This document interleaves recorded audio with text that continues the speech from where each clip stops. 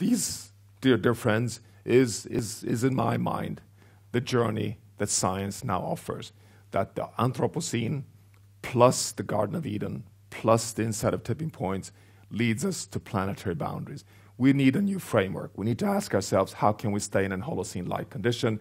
What are the processes that really regulate the state of the Earth system?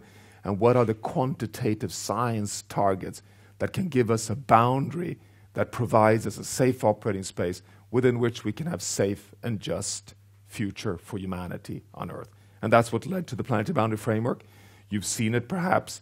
It is a guide to be able to kind of chart our future at the global scale, but increasingly also being adopted by businesses and countries around the world as a framework to be able to go beyond climate, to really recognize, just like Vicky pointed out, it's equally important with land, with water, with biodiversity, nitrogen, phosphorus, the stratospheric ozone layer, and chemicals. We have to have a systemic integrated approach, what the New Frontiers represents so eloquently.